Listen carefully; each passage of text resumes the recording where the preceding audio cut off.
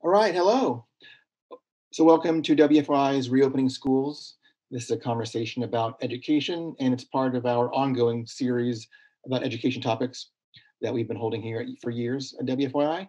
And before we get started, I just want to recognize that there are many, many questions everyone has about the reopening schools during this pandemic. And as a journalist and a parent, I've watched a number of online forums similar to this, and there's always a lot more questions and topics that are answered. And we get that, and we're going to try and do our best today. But knowing this, WFY will be having more conversations in the coming weeks about the reopening of schools and the many different issues surrounding that. So to stay informed on future conversations, you can like the WFYI and WFYI News account on Facebook and social media. And that's one way to be aware of what we're going to be doing. So today we have 1 hour until 7 o'clock, and we're going to be focused on where we are now with the reopening of schools and what families and students and teachers can expect on that. And one more thing I just want to add, we will be talking about public health considerations that are at play in the opening of schools, but we will not be directly answering any questions about medical advice or anything related to that. Okay, so let's get started. I'm going to introduce the panel who is here with us this evening, and I'm going to introduce each one of you. And if you could just say a short bit about yourself and your position, and then we'll move on. So first we have Jeff Butt, Superintendent of Wayne Township Schools. Good evening, Eric. Thank you so much for having us and for moderating this discussion. It is one that we are all, of course, deeply embedded in right now. It is changing daily. I just got off of a phone call or actually a meeting with Dr. Kane and several other medical professionals, and so hopefully I can add the latest and greatest to our conversation tonight. I am Jeff Butts. I'm the superintendent of the Metropolitan School District of Wayne Township. It is in Marion County on the west side of Indianapolis. Okay, great. Next is Juanita Price, a second grade teacher in Indianapolis. Hi, good evening. My name is Juanita Price. I am actually going into my 6th year of teaching, and this is my 2nd year teaching 2nd grade. So I'm just looking forward to getting back to the students and actually in the building with them. All right. RaeAnn Wintin, she's a resource teacher at Seymour Community Schools. Hi, I'm RaeAnn Wintin. I'm a high school resource teacher at Seymour High School. That's, for those of you not familiar, that's halfway to Louisville if you're going south on 65. And we are gearing up for back to school in a very fluid situation.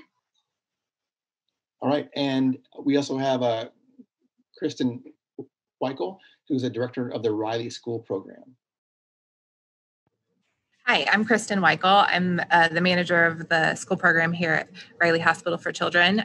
We are a staff of 12 teachers who provide all of the education services to Riley inpatients, and then we also provide services to outpatients that are seen in our outpatient clinic here at Riley Hospital. So thank you for having me. All right. Well, again, thanks all for being here tonight. We're going to try and get to as many topics as possible. And if you're watching, you can submit questions in the Facebook box below, and we will see what we can get to during the evening.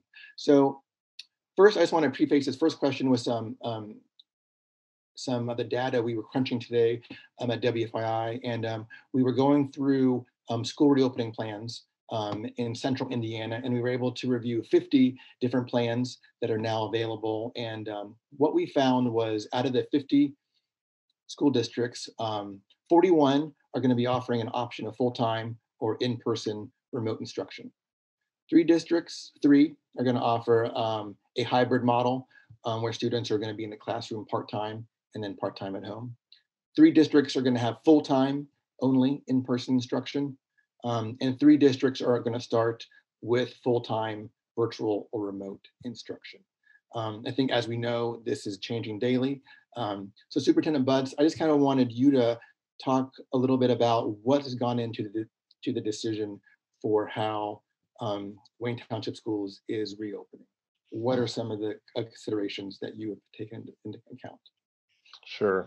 Thank you for that. And that data we know is changing on a daily basis, and depending on what happens with the data in our own county, in Marion County, our plans here may change as well. We have several of the different options that you mentioned just within the Marion County schools. And so if we go back to March the 12th, when we thought we were going to be closed just until spring break, that was something that we were all looking forward to, and getting this virus over with and coming back after spring break and finishing out the year strong. And we know that.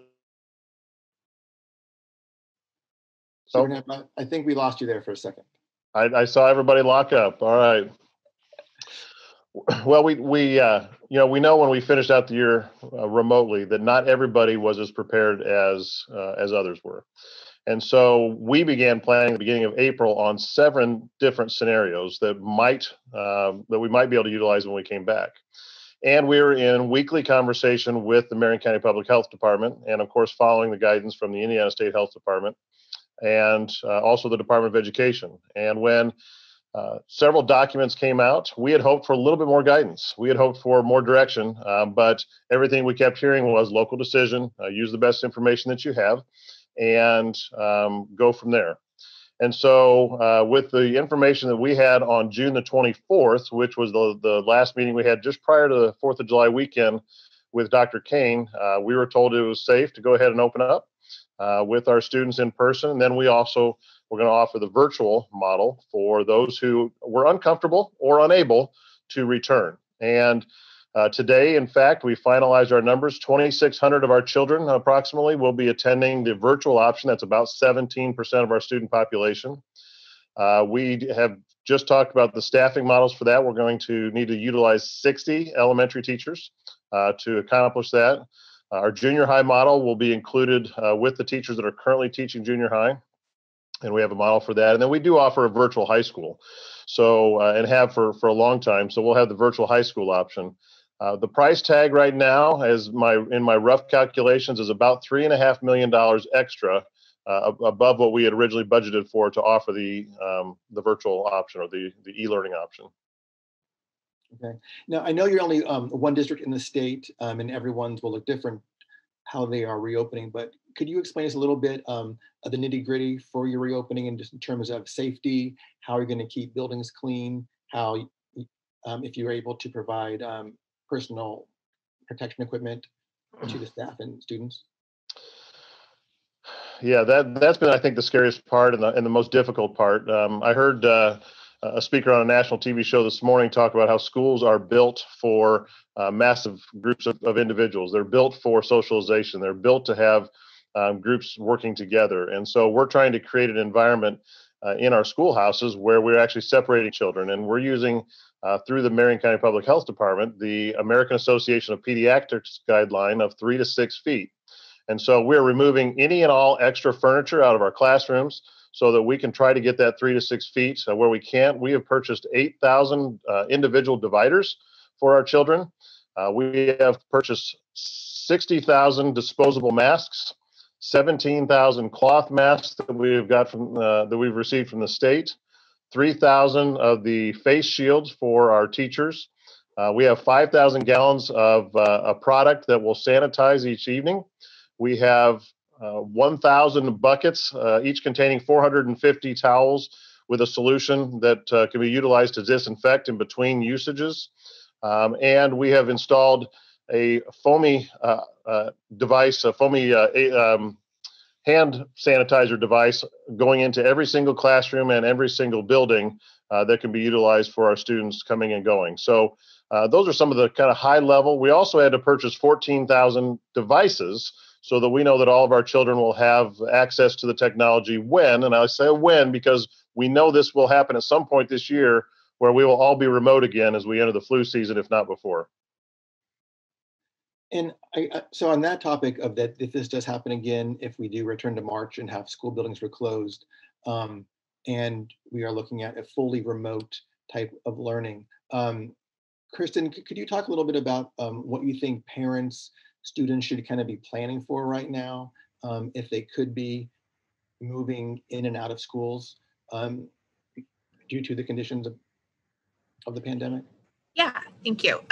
So a lot of our children here within the hospital setting are do that right now, right? So they are very fluid and coming back and forth. And so some of the things that we work on here with our education team and our medical team, and also the family, and then the school as well. So it takes an entire, almost like a village, right, to educate every one of our children that are within our facility. So what we typically do is having that close communication back with that school.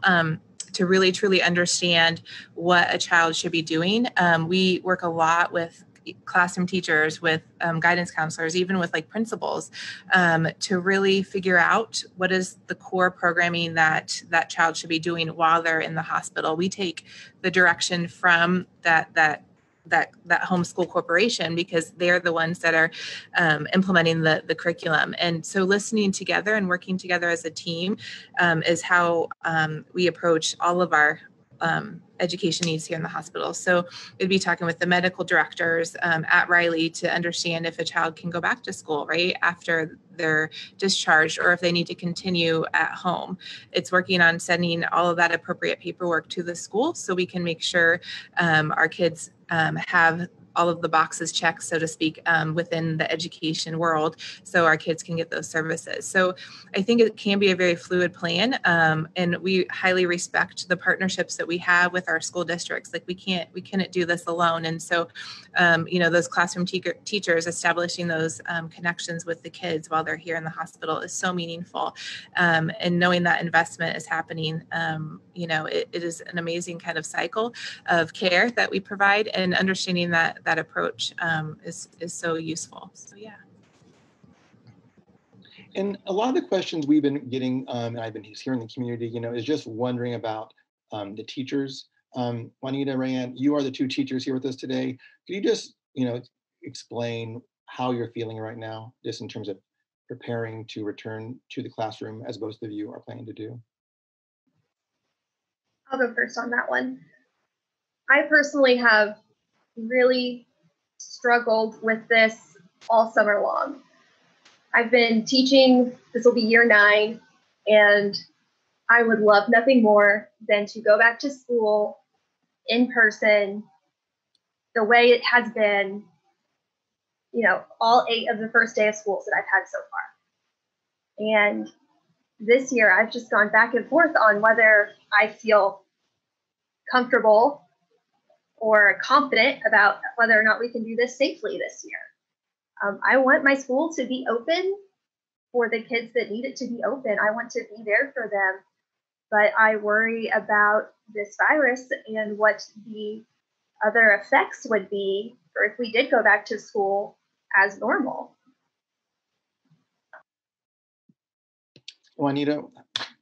Yeah, so I'm actually looking forward. I really want to be back in the building for the same reasons, but I know that more of my students need it. So just figuring out what it is that we need to do. Like I'm going in soon to actually start organizing my desk or tables to make sure that they're spaced out. And I hope that we'll have all of the PPE that we need as well. But I also think that it's important for us to suggest to parents to start practicing wearing masks. I work with lower ed, so some of the students haven't had to wear them over the summer. So like getting them used to wearing the mask, finding the mask that fits their face most comfortably, or, just figuring those things out. I think that's a conversation that we need to have with parents to ensure that they're at least doing that part. But I want to go back. I feel like I need to be there. And I know, Anita, you, in the past, you've enjoyed your students working in groups, reading circles. Right now, how do you plan to do that with social distancing, with masks? What are you envisioning when school begins for your classroom? Well, if we can do it as close as 3 feet, like I'll just have to teach them voice levels. So maybe a little bit higher than a whisper, but not talking too loud so they don't interrupt the other groups. But I plan on still doing as much of it as I can. I know there's some tables where we can sit up to 2 or 3 students at the table. So then they'll be able to have that type of interaction. But just really making sure that I teach them how to use the different tools that we have. So like if we have whiteboards, they can use the whiteboards to write to each other, or if there's some type of platform that we use where they can text each other and we can monitor that. I think that would be great as well. And Superintendent Butts, hearing some of the concerns from RaeAnn, I know teachers in Wayne Township have similar concerns. how are you talking to them, or what kind of reassurances or other kind of options are you offering to educators who are scared to kind of return and be exposed possibly? Well, certainly with the number of teachers that we will need to do the remote learning, there are some opportunities, especially for those who are the most vulnerable of our teachers, to be able to be in a setting where they can socially distance, where they can make sure that they're being safe. And we are actually, even with our remote learning teachers, what we're calling Wayne at home, those teachers will be located in a physical building, in a physical classroom or a space. For many reasons. One, we know that the socialization for our teachers is also critically important. And so we're really talking about physically distancing, not socially distancing. I know that's kind of a shift in terminology across the country, but we don't need to socially distance our children. We need to physically distance our children. And so we're really trying to work to change those terminologies. But for our teachers, they need the connectivity. And some of our teachers live in areas where they really struggle to have that connectivity. They struggle to have the resources that they would have in their classroom. And so their ability to teach synchronously and asynchronously is going to be greatly enhanced by having them in the classroom and being able to be still engaged with other grade level team members or content level team members, but just doing so from a distance. And one of the things I think that we've learned most recently is we really need to promote for our adults and for our children to stay 6 feet apart from each other as often as they possibly can, and definitely not for any longer than 15 minutes. That's where we start to get into the contact tracing, is that closer than 6 feet for 15 minutes or longer. And so we all need to become cognizant of the time that we're spending together and the distance that we have from each other as we work through this. So we are hoping to be able to provide as much PPE as we possibly can. We had a committee this past several months that also talked about how to support mental health for not only our students, but also for our adults and for our community, because we know that that's a significant factor for especially those that have been in isolation, or those who have truly tried to do their best to flatten the curve. But we also know that we have members of our staff and other adults. We all can cite plenty of examples where there are individuals who are out there not practicing good, responsible practices to make sure that we're not spreading this virus. Going to the fair without masks on, and going to 4th of July parties and not socially distancing. And, we all can look through our social media feeds and see plenty of those examples. And so I think one of the messages that I will be sharing in my opening day message to our staff is it's all of our responsibility to make sure that we are practicing those practices that we know are those safe practices that are going to keep us from getting the virus, but most importantly, keep others from getting the virus. And so I told a group that I spoke to just the other day, I wear my mask to protect them. I appreciate them wearing their mask to protect me, because I'm trying to protect my wife and her ability to go visit her family. So, there's lots of other factors here as well, but I think each one of us taking our own personal responsibility to make sure we are doing what we are supposed to do will also protect our colleagues. And one of those ways of doing that is wearing a mask. And I know some schools are mandating that for all grades. Some schools, it's only certain grades. And I know for my own daughter who will be in school, she doesn't wear a mask very often right now. It's pretty rare when she's actually out in a public place where she needs a mask. So, Kristin, for families and students who aren't used to wearing masks, what would you suggest they do to kind of prepare for returning to school and getting used to wearing that in their face?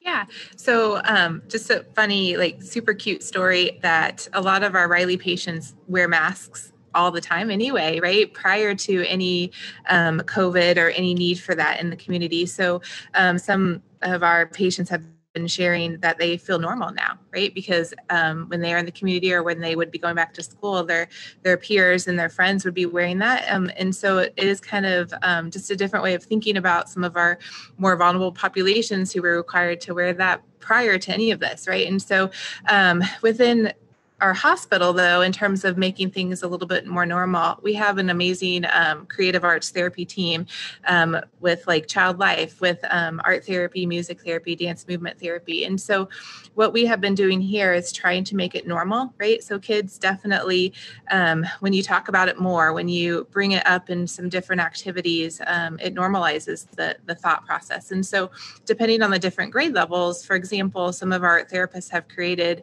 how kids can decorate their own masks, right? And one of the ideas we shared is we have a coloring page and the kids can decorate it, and then the teacher can create like a bulletin board or a space where those masks can be displayed. You can incorporate things through music. You can make a classroom song. For the older students, definitely we acknowledge, right? Like, oh gosh, this might not be normal to you right now. Let's acknowledge the elephant in the room, right? And then you can move on. But here's why we need to be doing this. We can do some journaling. We can do some different thought processes. So we have, our team has shared a lot of those resources with the Indiana Department of Education, and we can most certainly share that with this group as well, because there are different modes and different opportunities to incorporate things and make things a little bit more normal. I've seen a few questions come in that ask about the policies on mask wearing. Will this become a discipline issue? Do you think students could be forced to wear a mask? For the educators, Superintendent Butts, the teachers, have you gotten to this point yet? Are you thinking about these issues that could arise? That was one of the first discussions we had, ironically, is what about those students that don't wear them? And so much like any other rule or guideline in our handbooks, we will have a progressive discussion. We've said we're not going to suspend students for not wearing masks. We're not going to have detentions and in-school suspensions for students who are not wearing masks, but we will continue to have progressive discussions beginning with the student and then their parent and working through a process because eventually it becomes a safety issue. And when we look at it as a safety issue, just like any other safety issue that we have, when it becomes unsafe because of a chosen behavior, we will look at another option. And fortunately in Wayne, we do have that other option, and it's called Wayne at Home. It is the virtual school in which the students will go through the same curriculum with the same scope and pacing of what is happening in the in-person classroom, but that'll be a personal choice. And so we'll have plenty of discussions before we get to that point, but we'll be progressive in that way. And again, eventually leading to a safety concern because they are choosing not to wear that mask and keep others safe. I would like to add a little bit to that as well. In my school district, masks are only strongly recommended for staff and students. So there's not a requirement at any point in the day where they will have to wear a mask. However, this is what we would call a teachable moment. I need to teach my students why this is important. I need to teach empathy and being a good neighbor and caring for each other. Because I think when I say, hey, if you wear this mask, you protect me, and then I don't get sick, and I don't have to have a sub come in for me. There's nothing my students hate more than when I'm not there. So having those conversations and working through that is going to be very important. I'd say, RaeAnn, even worse for 10 to 14 days, right? To have a sub come in for 10 to 14 days because they didn't wear their mask. Yeah. And on the same topic, we just had a question submitted that, and I think Superintendent Butts, you kind of alluded to this, but will there be any guidance, for teachers and students for their behaviors outside of school? And you kind of mentioned, just being responsible and wearing a mask. I'm guessing those can't be enforced, but I would imagine they're going to be strongly recommended from different administrations at different schools.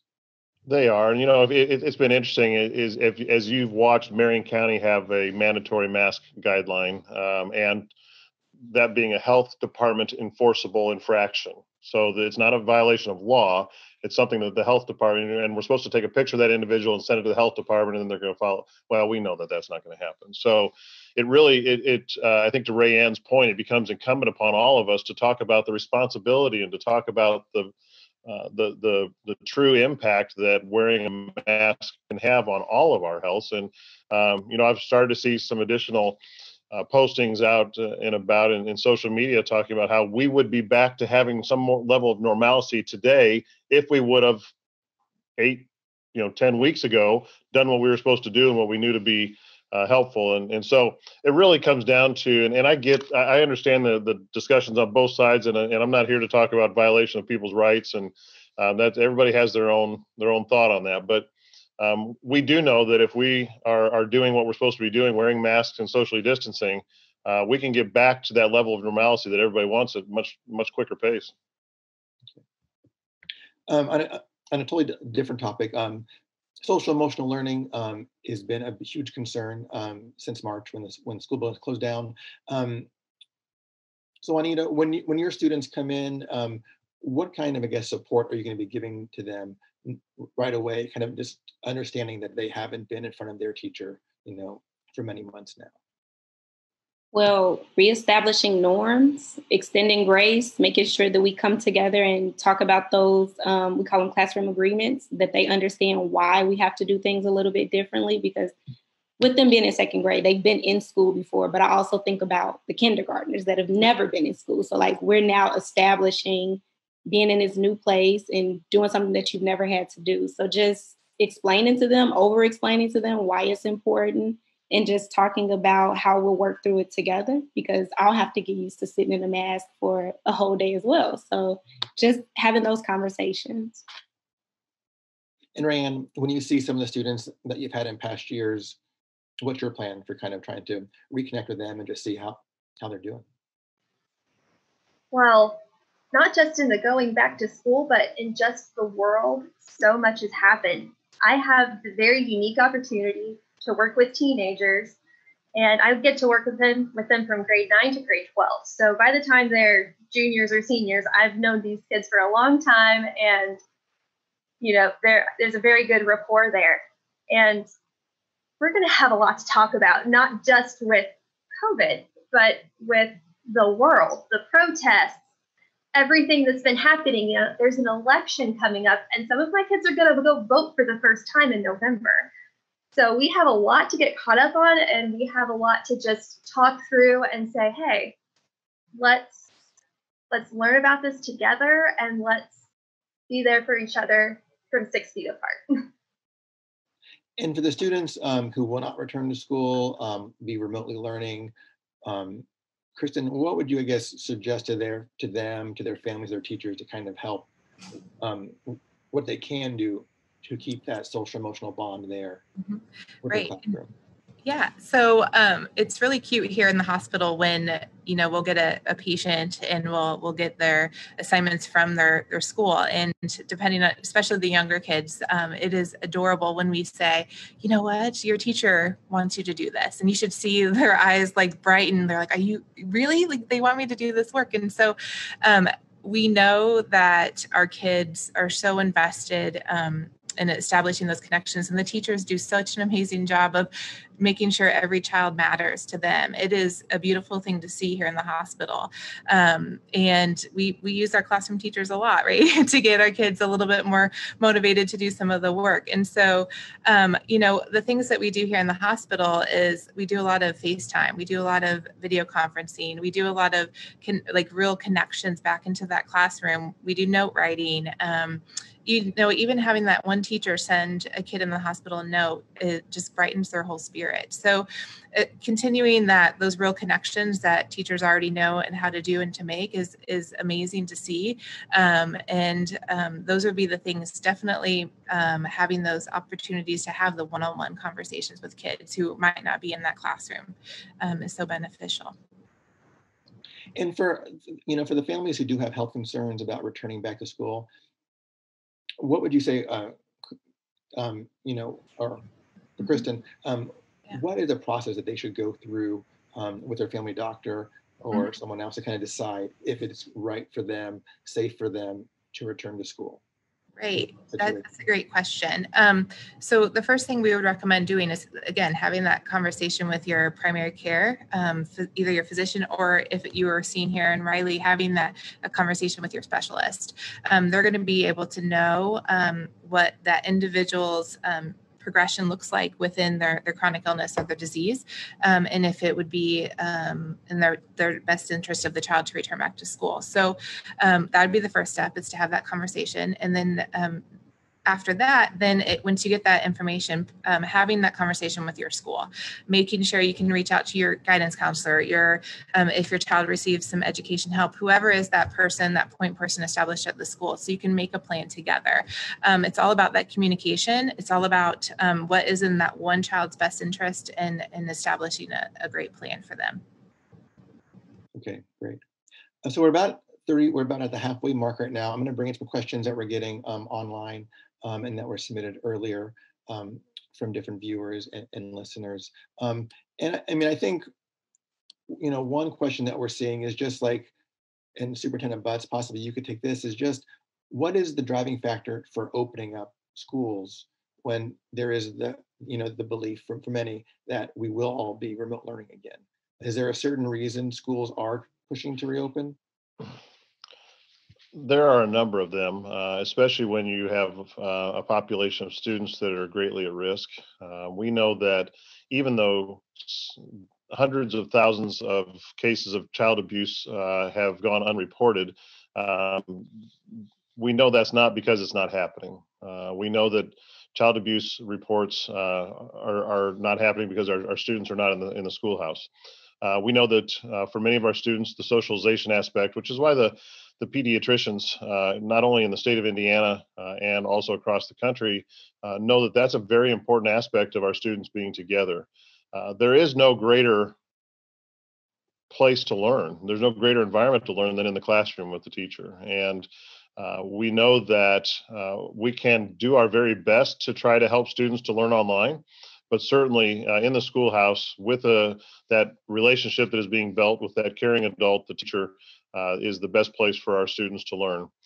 We would also tell you that as we look at going remotely, we'll be doing a lot of blended learning inside of our classrooms. We'll be preparing our students for going to that remote option. When we had one day to prepare, there were certain things that we had not prepared them well to do on their own with their device. And so in doing that in the classroom over the next as many weeks as we have, we know that our students will be much better prepared, which will allow our teachers to have much greater access and to have a greater level of rigor in their course, in their lessons, because the students are prepared to be able to log into systems, to be able to get to certain software programs, to be able to utilize the tools that are available to them on their device. And here's kind of a follow-up from someone else that sent, in regards to virtual learning, since I know Wayne Township has offered that for many years, what kind of metrics or what should a parent be looking for to know that the virtual learning, remote learning they're receiving from their school district is of high quality? Well, I'd say the simple answer is it should have the same level of rigor that the child would experience in an in-person classroom. And it shouldn't be just the 1 or 2 hours that we were expecting when we had to shut down and did not have as much in place as we do today. They should expect that there's engagement with the teacher for multiple hours a day, and that there's asynchronous learning that goes on for multiple hours as well. It shouldn't be, in many cases, it should be 5 to 6 hours a day. The challenge that, and I will tell you, this is another reason for us to at least have the option for our students to come back, and one that I'm hearing in many other conversations as well. Many of our children are home alone. Their families have to work, and their parents have to be at their place of employment. And so that creates an additional challenge when you're talking about a remote learning situation, when they do not have that support network at home to provide that reinforcement that a teacher and other adults in the classroom would be able to provide. So I think there will be some situations, I know there will be some situations where we have students who are learning from home who will have a great deal of trouble being successful because that support network isn't there to make sure that they have the resources necessary, that they have that they're paying attention to the schedule and to the teachers and making sure that they're fully engaged. Okay. We received a question from an educator, a teacher, who said earlier this year, when COVID, the pandemic started, this teacher had a student whose father passed away from the coronavirus, and it ravaged the family's emotionally and financially. And their question is, how do teachers, educators, the administration, how do they respond to families who are directly impacted? Kristin, are you able to kind of weigh in on this? I mean, what role should a teacher have, or how should they kind of support a family who does face Right. And so, that is such a hard thing to do, right? And so what we recommend here at Riley is the first thing to do is obviously have that conversation with that family that was impacted by a loss, and to see what exactly the family would like to be shared and what information they feel comfortable being shared throughout the school or whatnot. And so that would be our first recommendation. And then the second would be to work in conjunction with whatever, if it's like a crisis prevention team, if it's the school guidance counselor, if it's maybe sometimes a social worker on staff at the school, whoever has that special training to really truly understand what grieving looks like for children and how to process that. We send information to schools to help with that.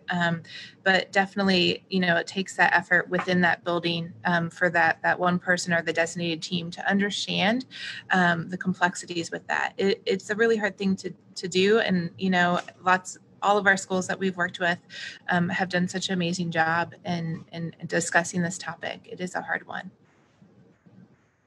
Okay.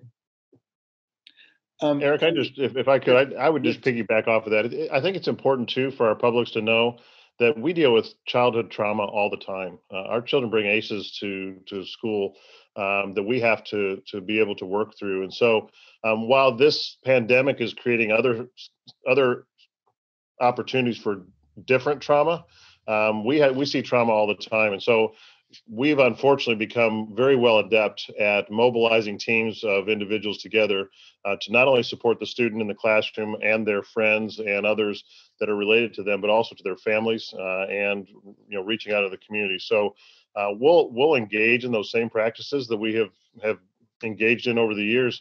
It just is a different circumstance. Okay. And here's a question from a subscriber to our Indiana 2020 two-way text service, which is available if you're interested in giving us feedback.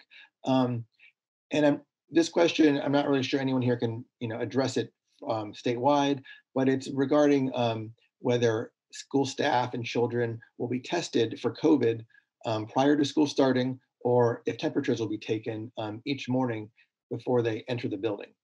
I can say, and when I was reading through some of the 50 or so reopening plans in central Indiana, there were a few schools that were going to be doing some testing on site, but I'd open that up to anyone here who can respond if they've heard of that, or if Wayne will be doing any kind of testing prior to school starting.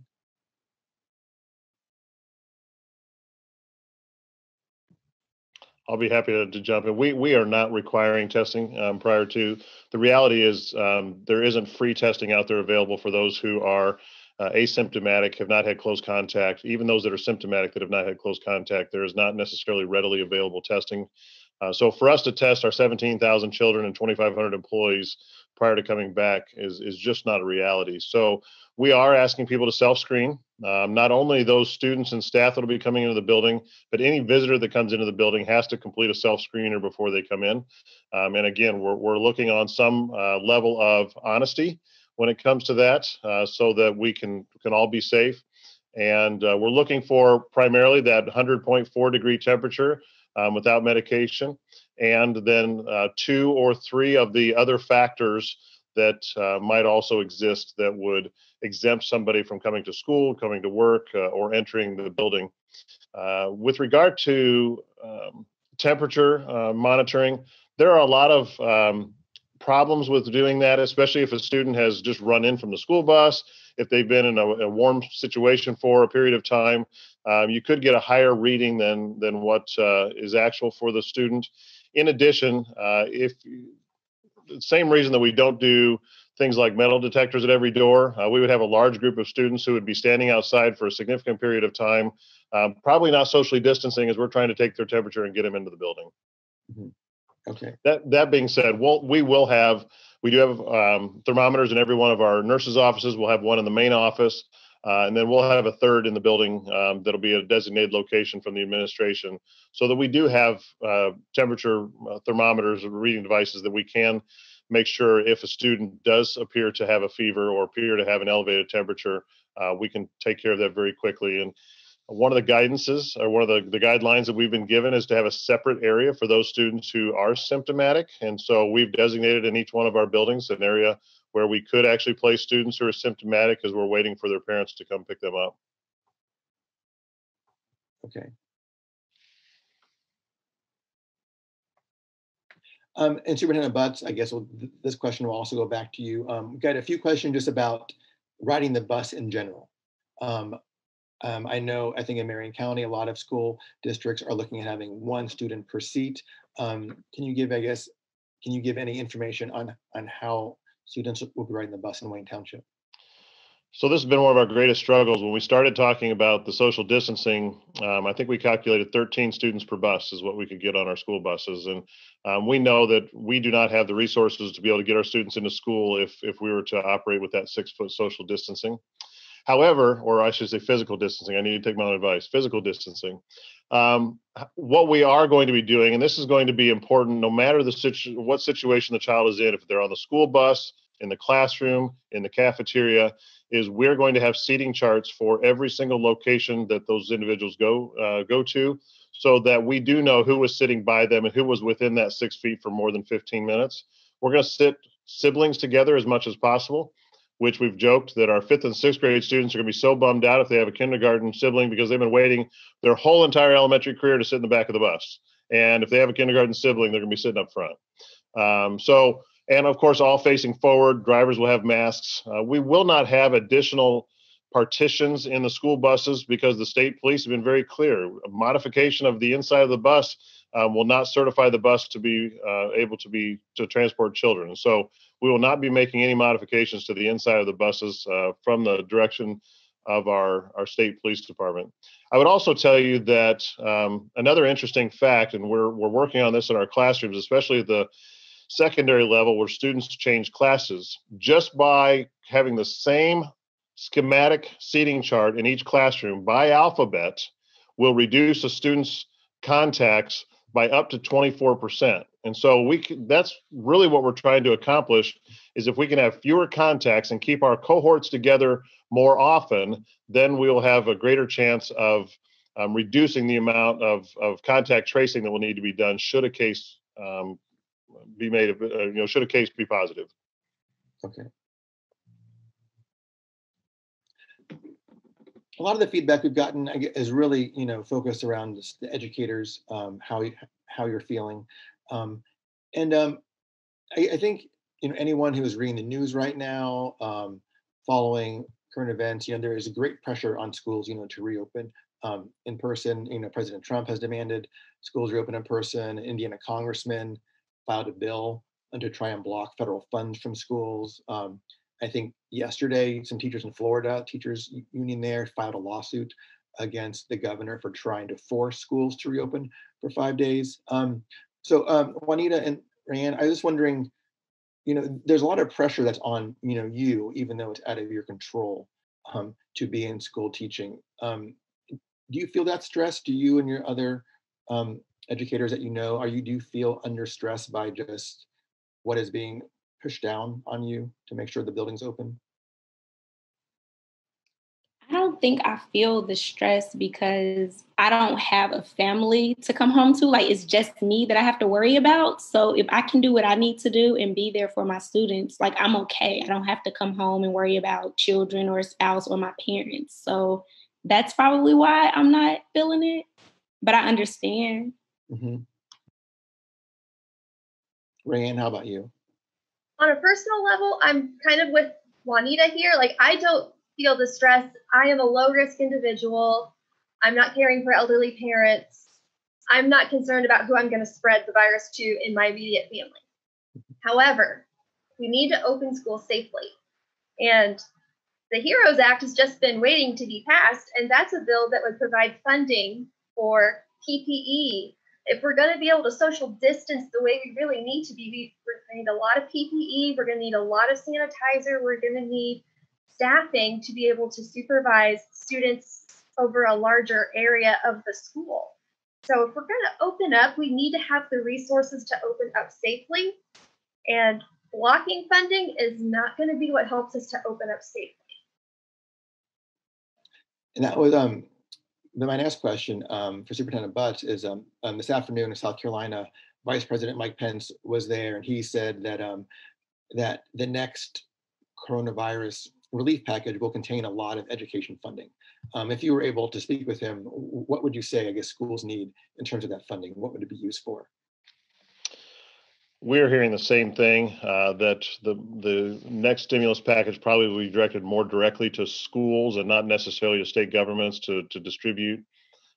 We hope is a terrible strategy, but I will tell you, as we've looked at our additional purchases for PPE technology, additional staffing that we put into place, we've done so because we know we need to be responsive today to what we are currently facing, with the hope that the funding will come forward for us to be able to sustain those things and to not have a negative impact in future years for what we're looking at as we feel the impact of these additional expenditures that we're having to put into place. And I've shared with many of my colleagues this will be the most expensive school year that any of us have ever seen, so that we can try to do our very best to keep our students and our staff safe as we are working to get them back into school and to educate them. So for Vice President Pence, absolutely. I think these dollars need to go to our people. They need to go to our teachers, to our custodians and maintenance folks that are doing the additional cleaning, to our transportation employees who are getting our students to and from school. The more that we can have those individuals in place, the greater opportunity, to RaeAnn's point, we have to get our students further apart, to socially distance, to make sure that we're able to provide an in-person experience that is safe for them to return. One of the questions we received was about children with special needs, and this is asking what guidance is being offered to parents with children with special needs in elementary and high school. Are they being told to make the decision to return to school in a different way? Can anyone respond to that? Great. So I know when the Indiana Department of Education released their in-class document in early June, there was lots of information regarding children with special needs, and even including children with who are considered the vulnerable population, and what can be done and should be done to kind of help facilitate that. And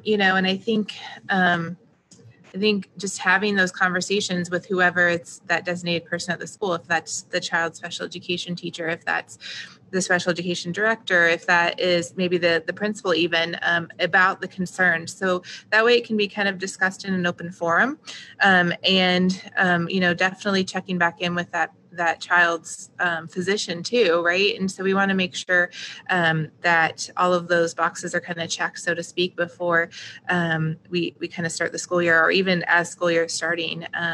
Just maintaining that open communication. I'd like to kind of piggyback on that. I am a special education teacher, and it's definitely going to be a case-by-case basis. There's not one correct answer on whether or not students with individualized education plans should return to school in the fall. There's a lot to consider. Either way, I am confident schools will be providing special education services, whether that student is virtual or in person. But if, let's say, a student has an underlying health condition that makes them vulnerable, that's a conversation you need to have with the physician and make a decision that works for your family. But if you have a student that maybe is relatively healthy and needs a lot of one-on-one support, I think sending them to school would be a good option. But that's a decision that families need to make and not one person. Eric, I'll throw out as well, and Kristin, I'm sure, could speak to this too. I think one of the most challenging things that we heard were our inability to utilize a nebulizer.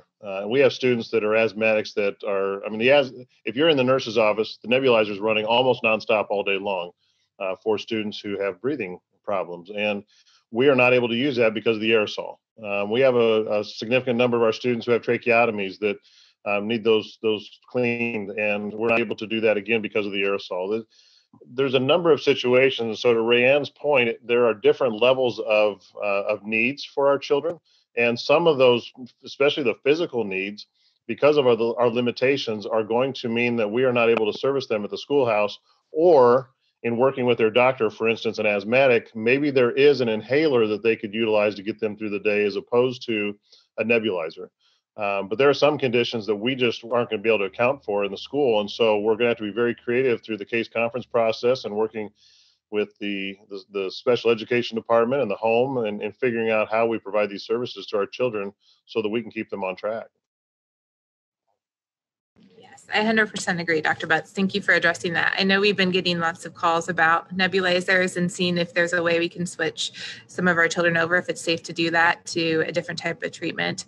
And I know a lot of the calls, I think, also depends on, like exactly what you said. Is that in the child's best interest? And is it a case conference decision to decide what kind of curriculum would be the best for the child? And it is, it is a hard decision to make for anybody. And, just being really respectful of everyone's decisions and how to move forward is the key. And I've been doing some reporting on that topic, on these topics as well. And so if you go to WFI's website, we have some stories regarding special education and advice from different people there. And the Department of Education has been ongoingly providing a huge document online as well with all kinds of guidance on how families and teachers can respond to their needs on there too. I'd recommend that to look at. Getting close to 7 o'clock, but I want to try and get through a few more questions that we have.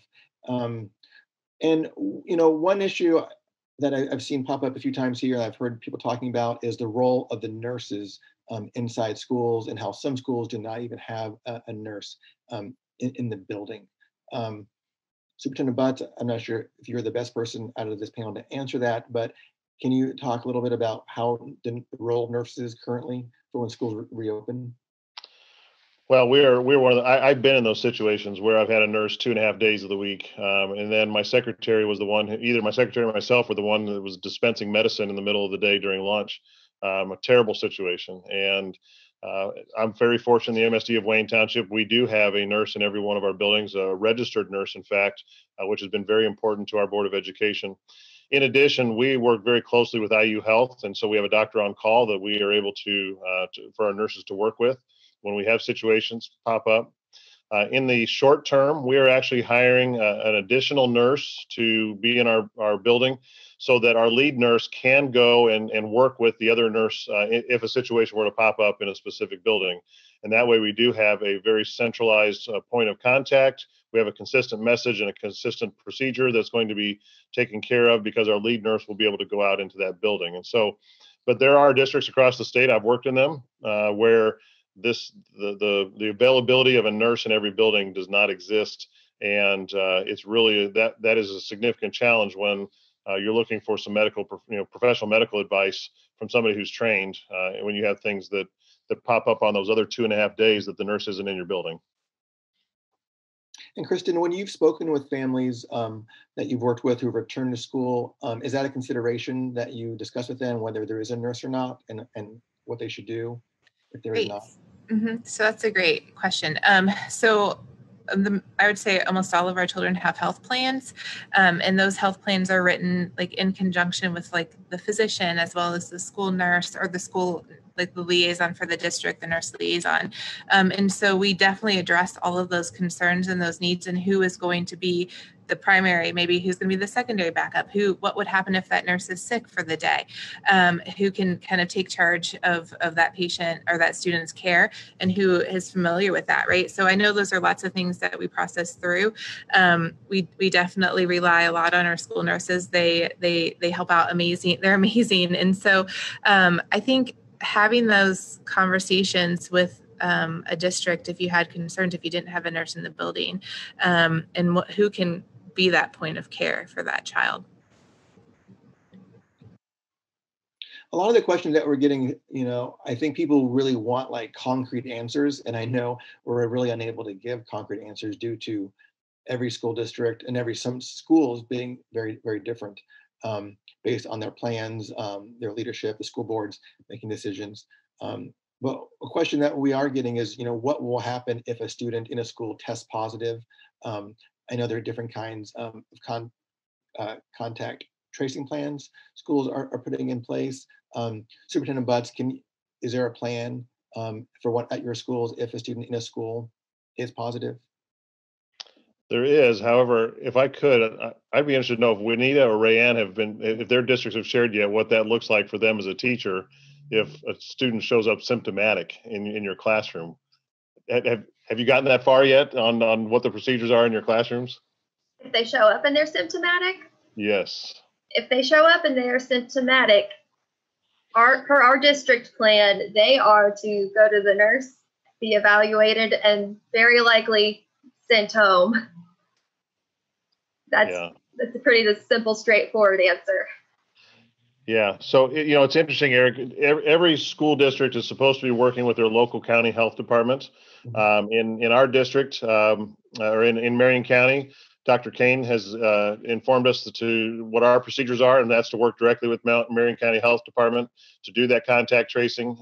They are very proud of the work that they are doing, and so when that does occur, we are to engage the Marion County Public Health Department immediately. There is a great resource on the Indiana, and probably the best one that we've come across. The Indiana State Department of Health has a great parent screener tool. It also has a great chart to look at for what the result is for those that have tested positive, that are symptomatic or asymptomatic, those that have had no test, that have other explanations as to why they may have that sniffle or that sore throat. And so there's some great guidelines there, but every situation is going to be unique, and those are kind of broad guidelines. The question is asked of us: will the whole classroom be quarantined? Will the whole school be shut down?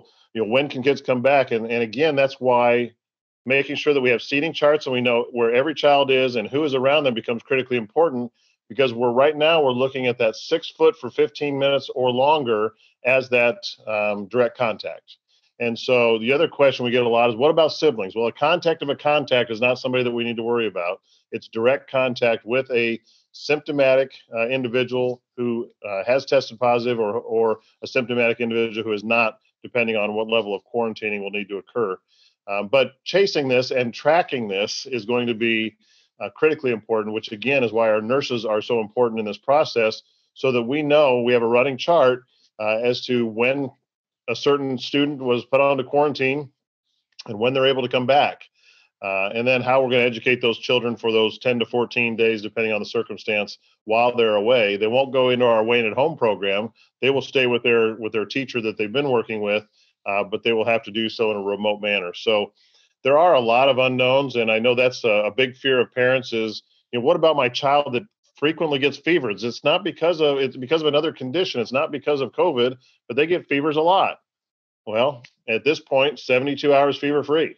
And there's no asterisk on that. It's 72 hours fever free if you get a fever, regardless of the circumstance. So much of what we're talking about, it's very serious. People are very nervous. So Juanita, I'm wondering, what are you hoping to do to kind of bring fun into the classroom when school starts? Being at recess, being at lunch, traditionally, and other activities are fun at school without wearing a face mask and these things. What are you hoping to do to kind of bring that back into your classroom despite all this going on right now? Well, that's exactly it. Like I said, as long as we can be outside, we're going outside for as much as we can. I guess I'll have to talk to my principal about it. But if we can have class outside sometimes, if we can eat lunch outside sometimes, I love being outside. So as long as we can do it, that's my plan. And RaeAnn, what are you hoping that you can do to kind of bring back, I guess, the old way of things were into the classroom, and that kind of feeling for students and teachers? One of my little quirky things, I guess, is kind of unique to me in my building is that I use scenes from The Office to teach social skills lessons. And I'm looking for the just right scene from The Office to show my students when we get back. Actually, of all the things for this to happen, the very last day I was in school, I had a pretzel day themed party for my class before we went on spring break. And if you're familiar with The Office, Michael and Stanley wait in line all day to get a soft pretzel instead of working. So it was the last day before spring break, and I brought my kids soft pretzels. Now, probably cannot take soft pretzels and hand them out to students right now, but I'm going to find some way for us to get back together and laugh with face masks on. Okay. And Kristin, what advice would you, I guess, give to educators to try and do this? Since I know that some of the patients, students that you work with, have a lot on their minds in terms of their condition and what they're dealing with. How do you kind of help them just feel that that's not an issue? Yeah, that's a great point. I know establishing that school community, like that classroom community, right? Having a morning meeting, addressing the thoughts and feelings. Children are so attuned to people's emotions and people's affects that, we always encourage addressing it and giving them the information that is current and the most up to date, right? And so making sure your bond, which our teachers do anyway. So like having that time where kids can process their feelings and feel safe to do that is very key, right? And then incorporating the fun, like both Juanita and RaeAnn said as well, like having those opportunities where kids can be kids, right? And and that can be K through 12. Bringing, and I think so many people have such wonderful ideas out there to do that. Well, it's 7:00, so we're going to wrap this up. Again, I want to thank the panel, all four of you, so much for being here. And like I said at the start, it's almost impossible to get to all the questions and topics, and I'm sure we could spend an hour discussing everything that we missed and didn't even talk about. WFY will be having more of these conversations in the future, and they will probably be more focused on one topic, so we can really dig into different areas that we'll all be facing when schools reopen. I would like to give each of you just let you make one more comment if you like, to just kind of what you think maybe parents, students, teachers should kind of keep in their minds as we move forward to the start date of schools. And Kristin, you want to go first? I know that just giving everyone some grace, being very compassionate. These are some hard decisions being made for everyone. For my own district, right, we can choose two different options. And so, what might work really well for my family might not work really well for someone else. So just giving people that grace to know that it's okay. And, we always say here at IU Health, we're all in this together, right? And so we are, and to know that everyone's kind of having those same emotions. Thanks. And RaeAnn?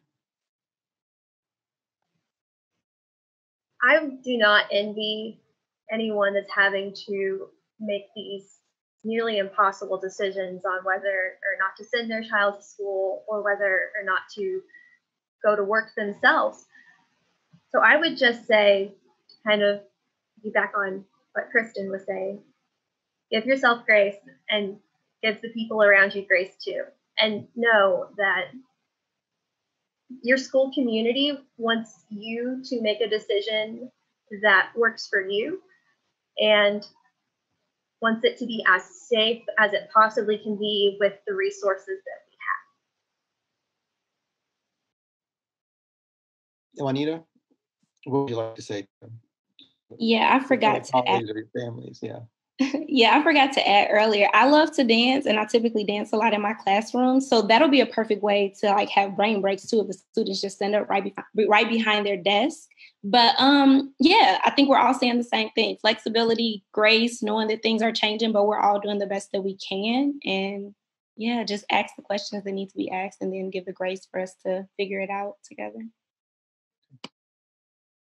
And Superintendent Butts. We've talked a lot about choice, a lot about our parents having the opportunity to make a choice on whether to send their teachers or send their students back or to go remote. We're not giving our teachers a choice. We're telling our teachers they have to come in. And so I think it's important that we all realize that our teachers are working harder than they've ever worked before. They're teaching in spaces that they were not necessarily professionally trained to teach, and we're working to provide those supports to provide that professional development.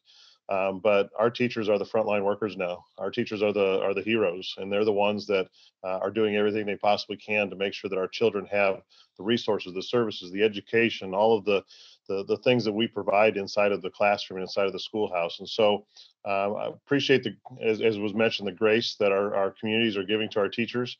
And we just need to continue to support them and everything that they're doing and all the uncertainties that they're facing as they come back and throughout the year as we move back and forth between an in-person and a virtual model, because this is as challenging on our teachers as any employee group or any group that is involved with the school. So I just want to thank Juanita and RaeAnn in advance for everything they're doing and going to do for their children, because their representation of the teachers in Indiana tonight was phenomenal. I just appreciate both of you. Thank you. I really appreciate hearing that. All right. Well, again, I want to thank all four of you for being here and talking and being very honest about your views and your thoughts and feelings about this. And, I think it was said earlier, we definitely are all in this together, whatever role we're playing in this. So again, just thank you. Like I said earlier, we will have more conversations from Wfyi on these topics as we go forward. And again, thank you very much and hope everyone has a great night. Thank you.